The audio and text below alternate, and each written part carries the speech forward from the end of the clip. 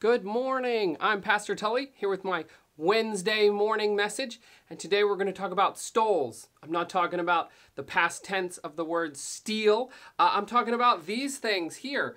A stole is a liturgical vestment. It's a garment worn by a priest or a pastor during a worship service. You know, liturgical vestment, that's just a really fancy word. There's just two things you need to know about stoles. Number one, towels, and number two, colors. So the towel, in John 13, Jesus wraps a towel around himself and then washes the disciples' feet. It's one of the last things he does before he's arrested and before he's crucified. And so the stole that pastors wear is supposed to represent the towel that Jesus wore. I think it's kind of ironic that these really fancy garments with silk and different tassels all over them, that they're supposed to be representing the humble towel used for cleaning each other. Now, colors. You may have noticed that throughout the year, the colors that a pastor's stole that he wears or that she wears, that they change throughout the year. If you sing in the choir, maybe your choir robes change color. Up at the front of the church, there'll be some cloths on the pulpit or on the communion table. Sometimes those change color throughout the year. So first, there's purple. Purple is the color of waiting.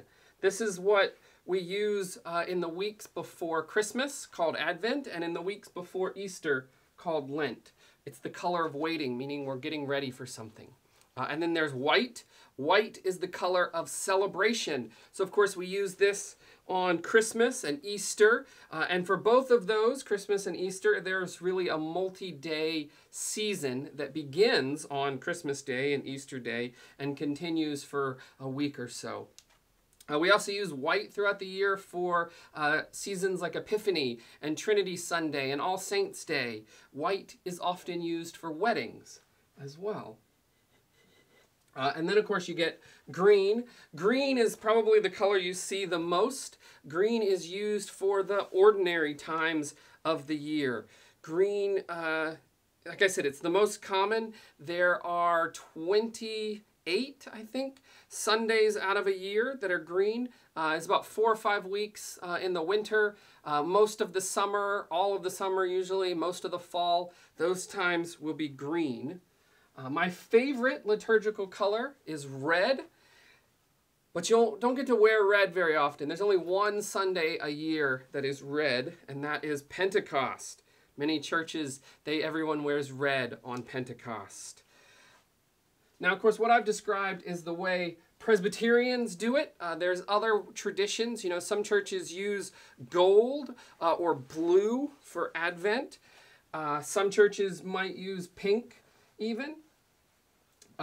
Different traditions. Some traditions don't even have stoles. Now coming up, of course, we're getting close to Christmas season. In popular culture, Christmas has kind of already started. I know my neighbor, she put up her Christmas decorations already. She's got her tree up. She did that the day after Halloween. I think it's a little bit too soon. But remember, the season is called Advent, and so that's the 4 weeks before Christmas, and the color will be purple. Now, Christmas Day, of course, that begins officially the 12 days of Christmas, and then that ends on January 5th, and then you get to Epiphany. So here's a question for you to think about. Why would the church use colors to tell time? Why did this tradition of having these different colors for different seasons become so important? I want you to think about that. Get back to me. I look forward to hearing from you. Take care.